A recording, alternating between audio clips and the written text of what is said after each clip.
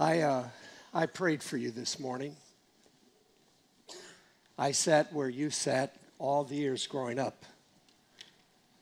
26 years. Obviously, I was not sitting in a church service for all that time. But I sat and I heard messages, and I even made a mental assent and said, yeah, I believe that. But the Bible says that the demons believe. They believe that Jesus was the Son of God. They believe that he died on the cross. They believe that he rose from the dead. And the Bible says they do something more than you and I do. The Bible says that they believed and they tremble because they know for a fact who Jesus was, what he did, and they know their time is running out.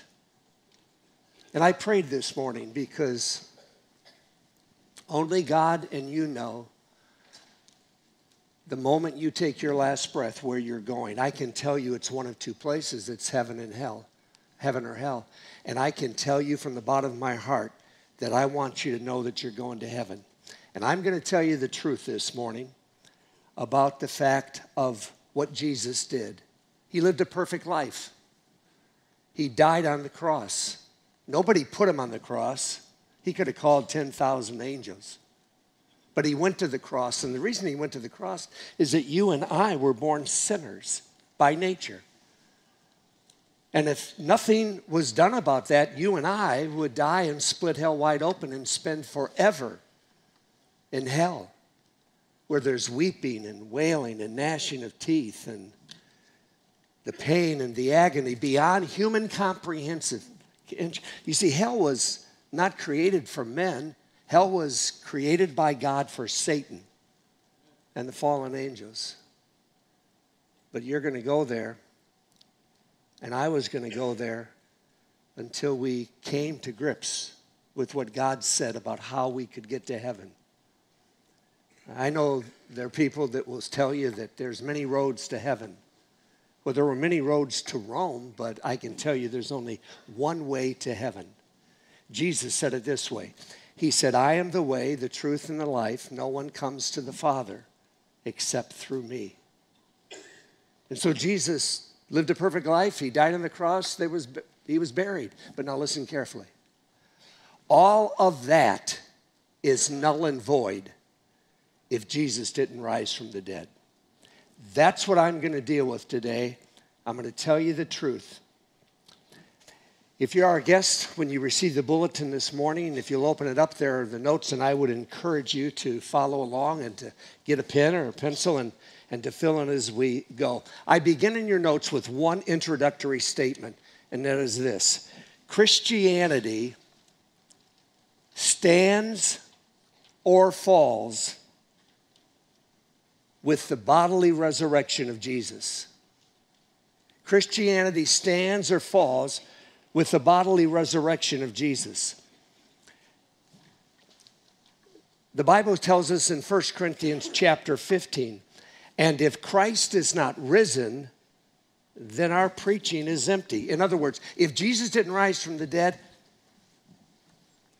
I'm an idiot for what I'm doing. I've got nothing to say, and anything I say is just void. And your faith is also empty. And if Christ is not risen, your faith is futile. And listen to this, you are still in your sins. If Jesus didn't rise from the dead, you and I are still in our sin. The British philosopher C.E.M. Joad was asked a question. A guy said, Dr. Joad, if you could ask one question and be sure of getting the right answer, what would it be? And without hesitation, C.E.M. Joad said, did Jesus Christ rise from the dead? I'm going to give you three statements this morning. They're the truth about the resurrection. The first statement is this. Number one, his resurrection was physical in nature. His resurrection was physical in nature.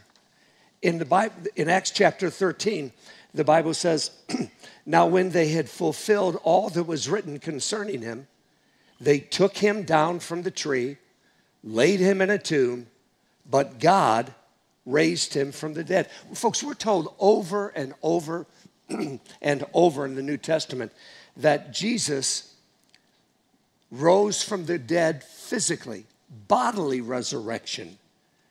Let me say four things. First of all, the disciples, after Jesus rose from the dead, the disciples held his feet. Matthew chapter 28. And as they went to tell his disciples, behold, Jesus met them, saying, rejoice. So they came and held him by the feet and worshiped him. Secondly, he ate food after he rose from the dead. In Luke 24, the Bible says, so they gave him a piece of broiled fish and some honeycomb, and he took it and ate in their presence. Thirdly, he showed the disciples his wounds. John 20 said that Jesus showed them his hands and his side. Then the disciples were glad when they saw the Lord. And fourthly, he was flesh and bones. In Luke 24, Jesus said, behold my hands and my feet, that it is I myself. Handle me and see, for a spirit does not have flesh and bones, as you can see.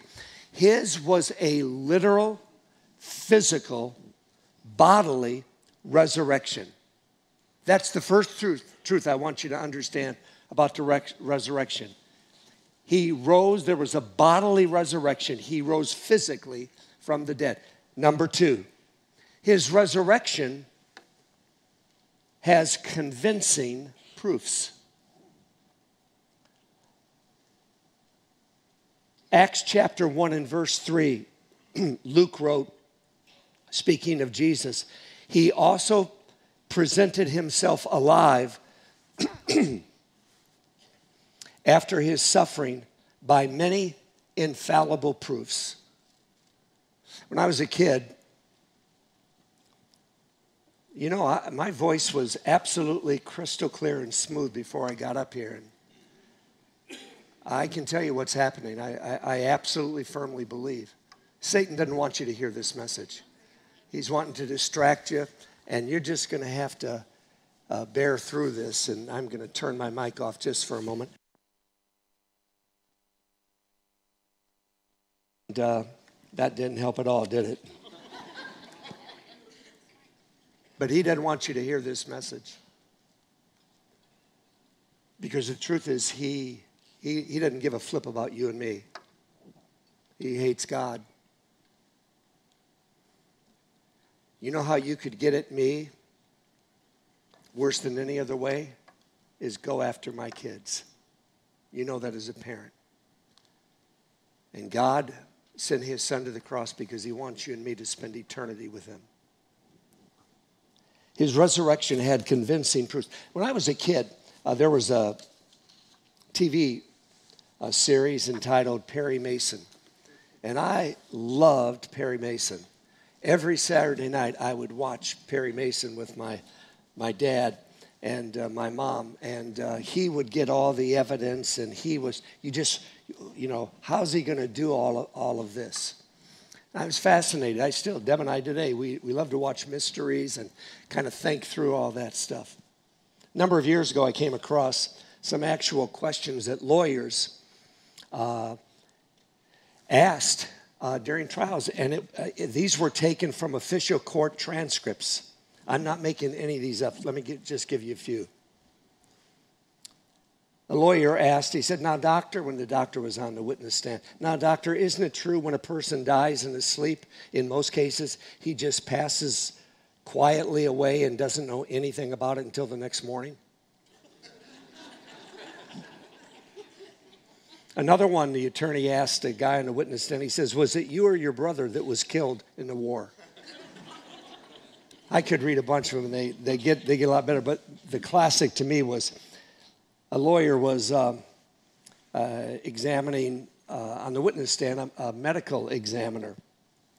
And he asked the medical examiner. He said, do you recall approximately the time that you examined the body of Mr. Eddington at the Rose Chapel? And the medical examiner said, it was in the evening. The autopsy started about 8:30 p.m. The attorney said, and Mr. Eddington was dead at the time, is that correct? And the medical examiner said, no, he was sitting on a table wondering why I was doing an autopsy. That's true. That's right from official court transcripts. I hope I do a better job than that this morning, because I want to present the case for the resurrection of Jesus Christ. Jesus himself claimed that he would rise bodily. Matthew chapter 16. From that time, Jesus began to show to his disciples that he must go to Jerusalem and suffer many things from the elders and chief priests and scribes and be killed and be raised the third day. In Matthew 17. Now while they were staying in Galilee, Jesus said to them, the Son of Man is about to be betrayed into the hands of men, and they will kill him, and the third day he will be raised up. In Matthew chapter 20, Jesus said, behold, we are going up to Jerusalem, and the Son of Man will be betrayed to the chief priests and to the scribes, and they will condemn him to death and deliver him to the Gentiles to mock and scourge and to crucify. And the third day he will rise again. And then in Matthew 26, Jesus said, but after I have been raised, I will go before or ahead of you to Galilee. There are infallible proofs. The word infallible proofs, it literally means convincing proofs or a sure sign. It's a legal term that refers to conclusive evidence that would hold up in a court of law. Let me give you some of these. First of all, number one, his death. Obviously, before he came back from the dead, he had to die. There have been many attacks at the death of Jesus Christ. One of them that has that a number of years ago caught a groundswell was what they called the swoon theory. In other words, they said that Jesus didn't die on the cross, that he fainted, perhaps by the shock, and he got unconscious, and he was in a state of unconsciousness, but he didn't die. Everybody just thought he died. And when they took him into the tomb, the cool air resuscitated, revived him. In other words, there's no resurrection. It was a resuscitation. Well, there's several problems with that line of thinking. Just to make sure Jesus was dead, the Bible says in John 19, but one of the soldiers pierced his side with a spear, and immediately blood and water came out.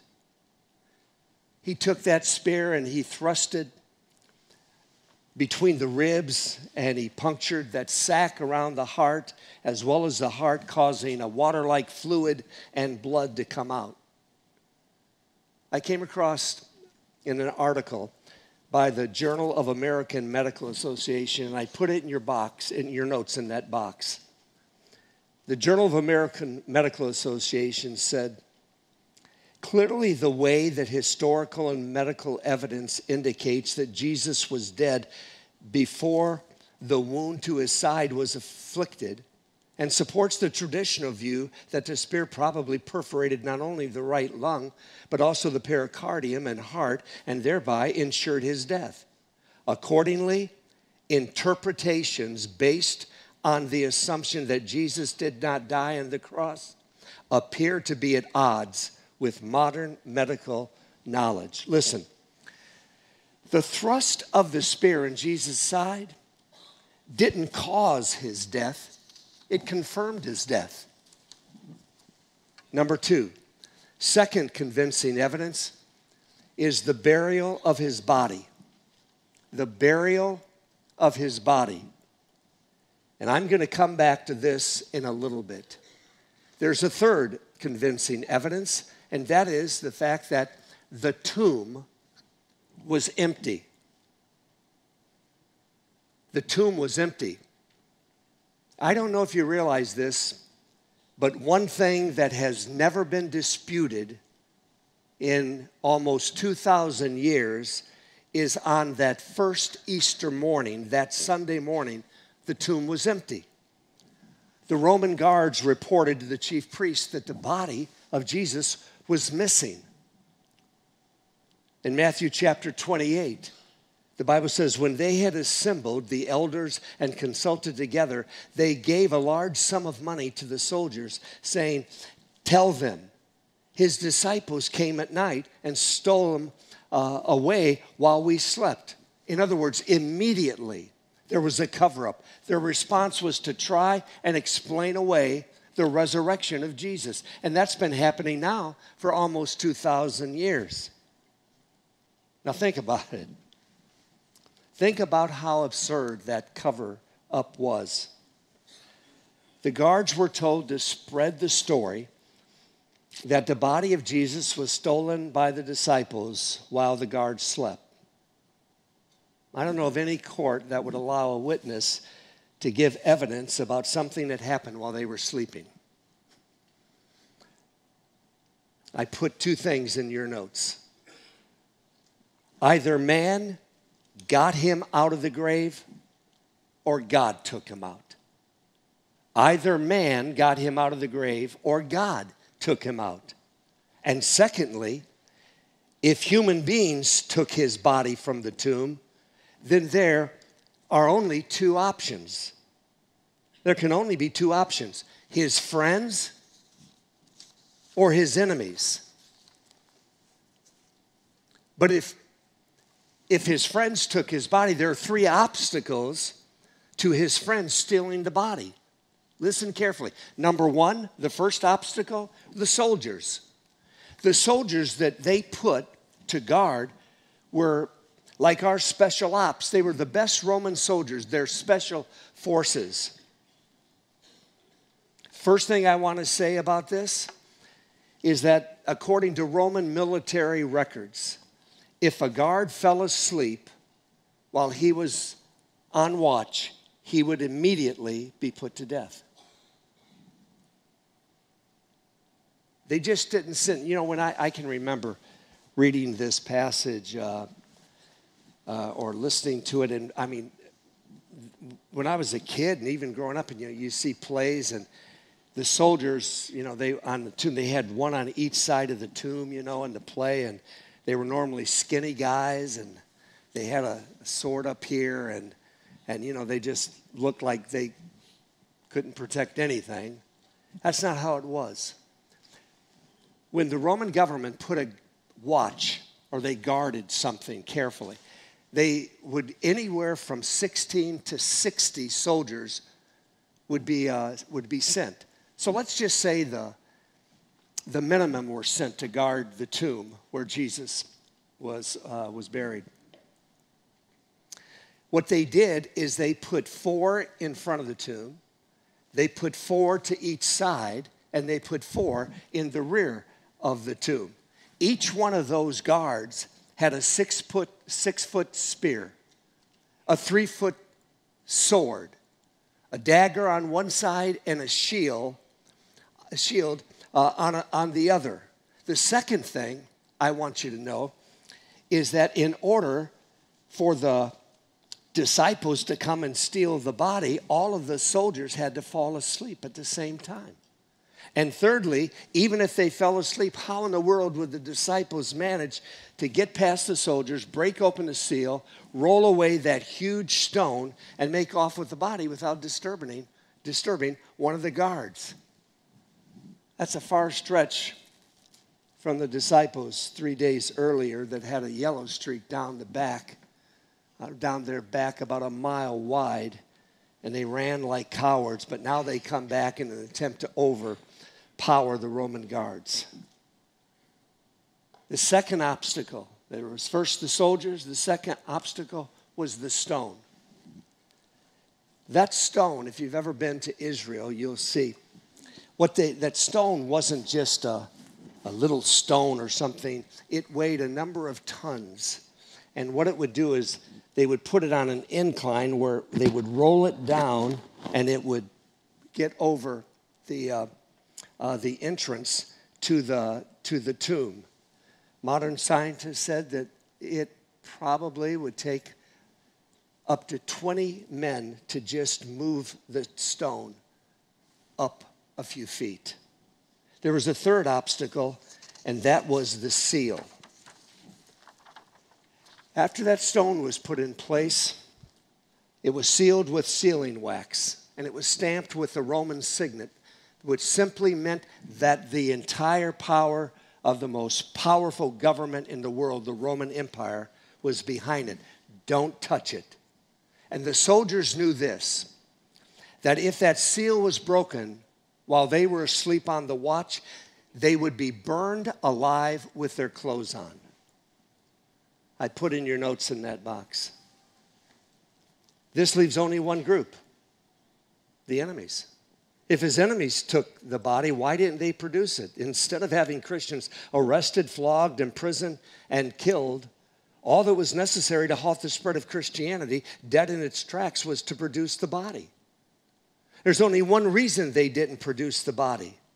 They didn't have the body. Now, I told you I wanted to come back to the burial of his body. Because in the 20th chapter of John, it gives us the sequence of events of what happened that Sunday morning.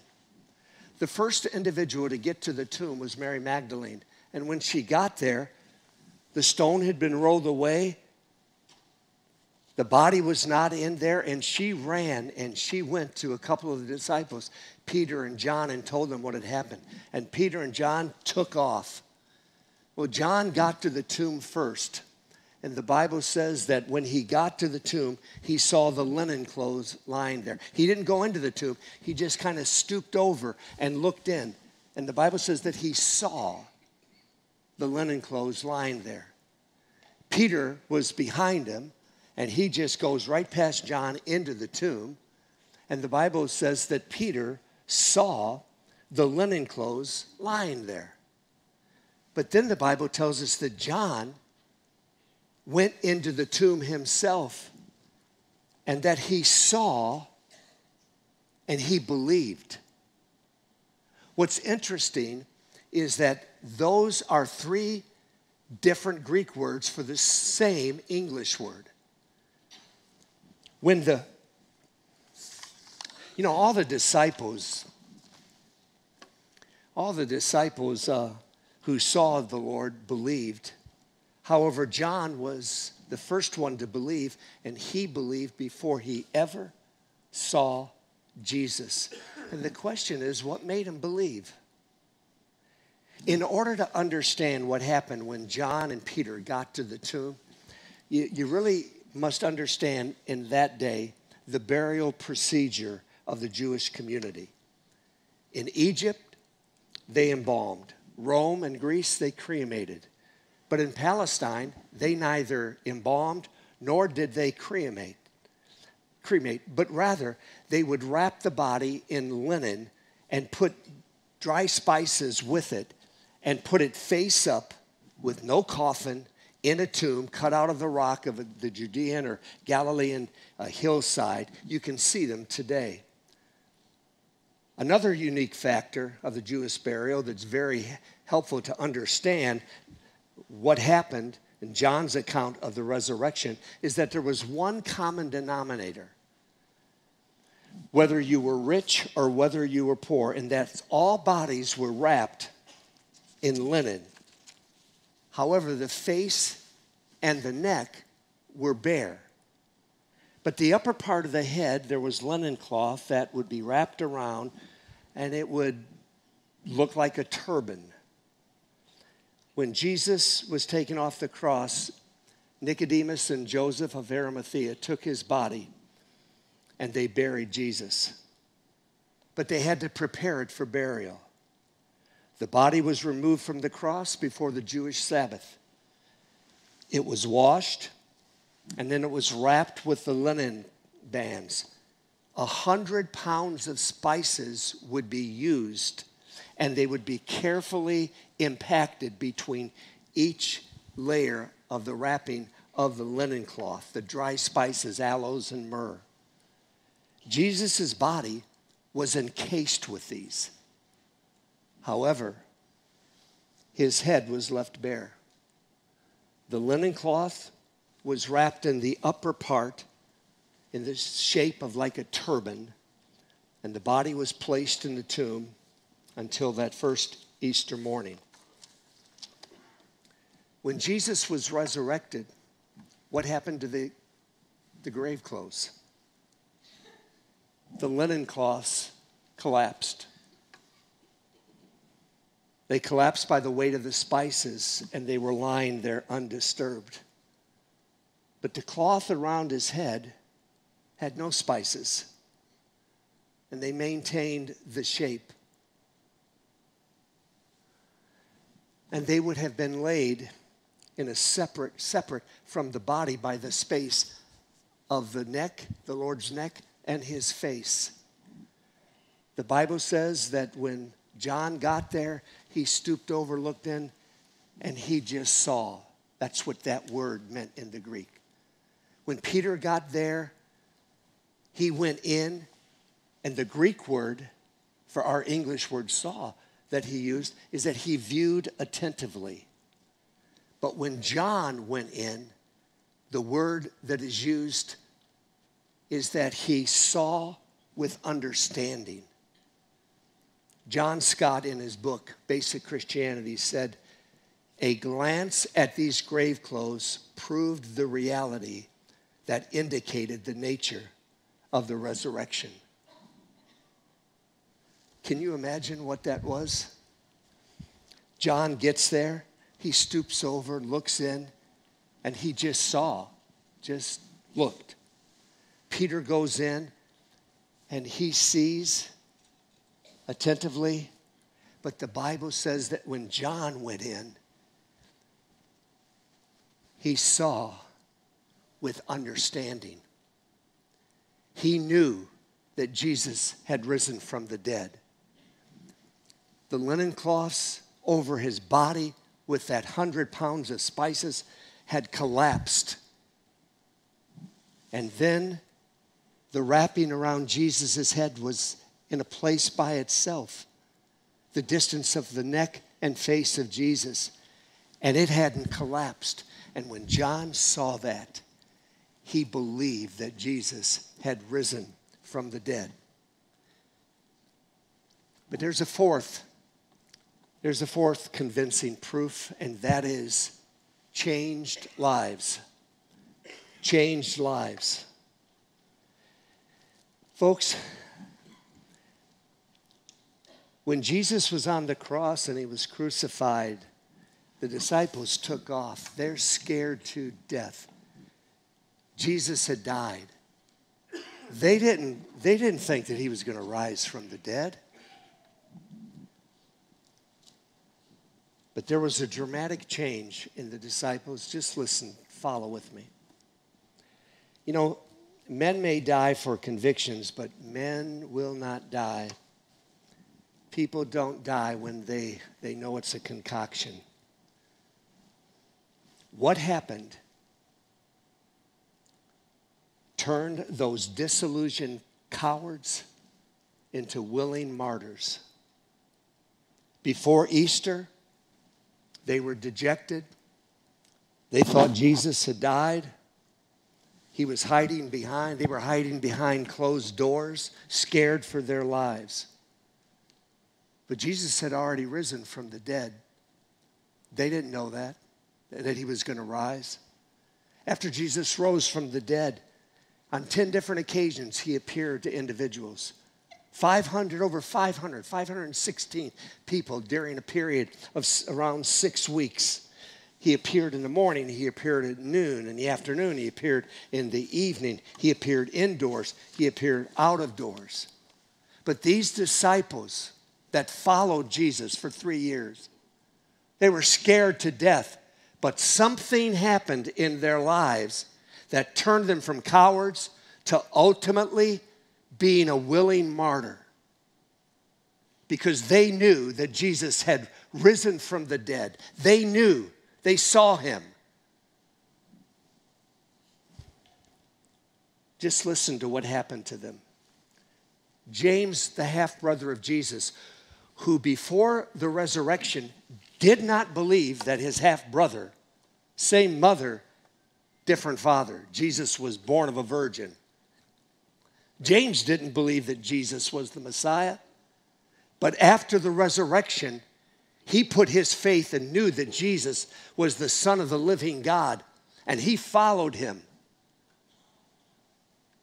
James was beheaded. Peter was crucified on a cross. And before they crucified him, he asked if they would crucify him upside down, because he did not deserve to be crucified like his Savior. Matthew was martyred with a sword. James, another James, the brother of John, was beheaded. By the way, the half-brother of Jesus, you know how he died? He was thrown off the southeastern pinnacle of the temple, 100 feet down. Why? Because he refused to deny his faith that Jesus Christ had risen from the dead. Bartholomew and Nathanael were whipped to death. Andrew was crucified on an X-shaped cross after he was whipped by 7 soldiers. Thomas had a spear thrust in him, and he was burned in an oven. Matthias was stoned and beheaded. Paul was tortured and beheaded.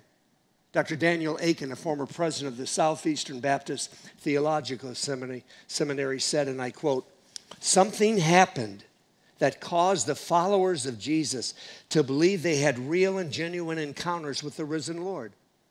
These encounters with Jesus changed them from timid and fearful cowards to bold and courageous witnesses of the resurrected Christ. In addition, each of the disciples, with the possible exception of John, died the death of a martyr, and each of them died alone, and yet died still proclaiming Jesus as the risen Lord with their dying breath. There's not a one of them that would have been willing to die if they did not know that Jesus had risen from the dead." This thing of Easter Sunday that represents the resurrection is just not something that's nice. It represents, without it, Christianity, you and me getting to heaven, falls null and void. But there's one more truth I want to tell you about the resurrection. And that is, number 3, his resurrection was a necessity. It was a necessity. Let me say 2 things of why it was necessary. Number 1, his resurrection was necessary to have my sins forgiven. Look at this verse, Romans chapter 4, verse 25.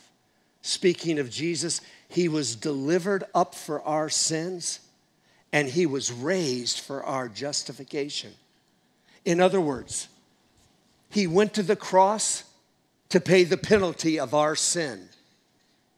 But if he doesn't rise from the dead, that death on the cross doesn't matter. But he rose for our justification. And that word justification simply means just as if I'd never sinned. Jesus rose from the dead so you and I could come into a living relationship with the God of this universe and have our sin forgiven. Imagine that.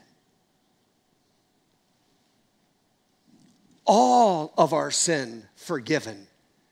His resurrection was necessary to have my sins forgiven. And secondly, his resurrection was necessary to receive eternal life. Folks, don't miss what I'm about to say. You can't receive eternal life, and you can't go to heaven unless Jesus was raised from the dead and you believe he was and you receive him as Lord. Romans 10:9 says this. Look here. If you confess with your mouth that Jesus is Lord and believe in your heart that God has raised him from the dead, you will be saved. If you do that, if you confess with your mouth that Jesus is Lord, and you believe in your heart that God raised him from the dead, you will be saved. And you say, Ken, I believe. For the first time in my life, I really do believe. I believe that Jesus died on the cross for my sin. After today's message, I believe that he was raised from the dead. But Ken, you don't know me. That's true. I don't. I know me. I knew what I was like. I knew things about me that no one else knew. But you say, Ken, you don't know me. If I came and opened up my life and told you, there's no way in the world somebody as wicked as I am could get to heaven. Yes, you can. That's a lie from the devil.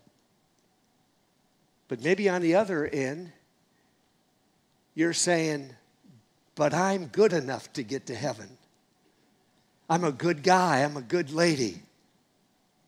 I mean, I'm religious. I go to church. I believe that stuff. But you've never come to a point in your time, in your life, where that mental assent, folks, I lived this way. I had a mental assent to a body of doctrine, of truth. But it was until I was 26 years of age. My life wasn't a mess. I just came under conviction, and I knew that if I died, I was going to hell, and I didn't want to do that. And Jesus died and paid the penalty of my sins, and God raised him from the dead so that I could have my sin forgiven. It doesn't matter how good you are or how bad you are. Here's the deal. All of us are born into this world a sinner by nature. And the only way that sin can be properly dealt with and forgiven is if Jesus died on the cross, rose from the dead, and you and I confess him as our Savior. Ask him to come into our life and believe that God raised him from the dead. I don't care who you are. I know what my Bible says. Romans chapter 10, verse 13. I love this verse. Whoever, say the word whoever. That includes you and me. I don't care how good you think you are. I don't care how rotten or bad you think you are. That includes us.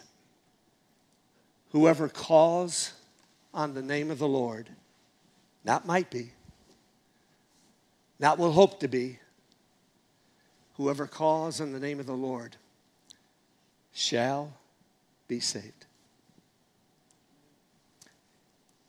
When you draw your last breath, you're going to one of two places. You're going to heaven or you're going to hell. And that is totally dependent on your choice. Heaven or hell. Eternity with God in heaven where there's no death, no sorrow, none of the junk that we deal with every day of our life. Or hell, eternal torment. It's your choice. I remember that Tuesday morning, the battle in my life.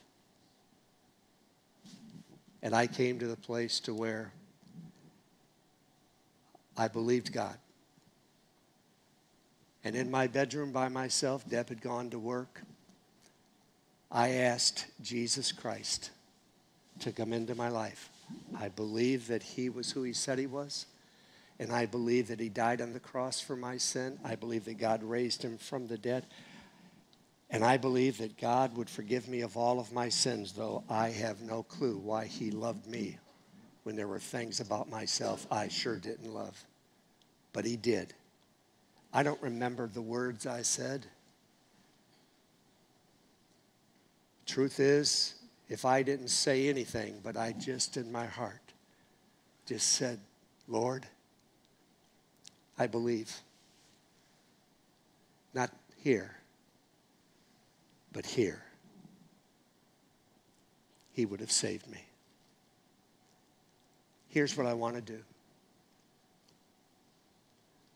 I don't want you to leave questioning your eternal destiny. If you want to choose to walk out of here like I used to do, stiff-arming politely, God, that's your prerogative. I hope you don't. Because you have no assurance that you'll have another opportunity to say yes to Jesus Christ. I hope that you walk out of here today absolutely knowing that your sin are forgiven. Not based on how you feel, but based on what God said, for whoever calls on the name of the Lord shall be saved. And here's what I want to do. In just a moment, I want to lead you in a very simple prayer. But now listen, forget anyone's here. This is between you and God. I will lead you in that prayer. I will pray where you can hear it. You pray just between God and you. And if you pray and you are sincere on the authority of God's word, listen, he will hear your prayer, he will forgive you of your sin, and he'll bring you into his forever family. And tonight you can put your head on your pillow and you can know I'm on my way to heaven. Jesus paid it all. Every head bowed, please. Every eye closed. While our heads are bowed and our eyes are closed, you say, Ken, I'm not absolutely certain that if I died, I'm going to heaven, but I want to know. Then I'm going to lead you in this prayer. Like I said, I'll pray out loud. You pray just between God and you. Let me lead you. Dear God, I admit I'm a sinner and I need a Savior. Thank you for loving me, God. Thank you for sending Jesus to die on the cross for me. Thank you that he rose from the dead. And this very moment, I open my heart to Jesus. Jesus, come into my life. Forgive me of my sin. I receive you this very moment as my Savior and as my Lord. I'm trusting nothing and nobody but you, Jesus, for the forgiveness of my sin. Thank you for hearing my prayer and bringing me into your forever family. While our heads are bowed and eyes are closed, please, no one looking. But if you just prayed and you meant it, would you do me a favor? With no one looking but me, would you just, in a moment, just slip your hand up and then take it down, and by doing, saying, Ken, I prayed, I meant it, I asked Jesus to come into my life. Would you slip it up and just take it down wherever you are? God bless you, ma'am. God bless you, sir. God bless you, sir. God bless you. God bless you, ma'am.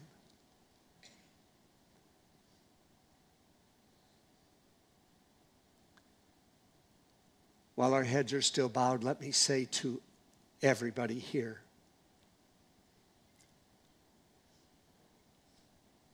the fact that God did all of this for us. The songwriter said it this way: love so amazing, so divine, demands my life, my soul, my all. May you and I, as followers of Jesus Christ, not be secret. May we live lives that are sold out to Jesus Christ. May we be attractive in a lost world. And may we live our lives daily so thankful to God for what he's done for us, what he's doing for us, and ultimately one day what he will do for us. In Jesus' precious name I pray. Amen.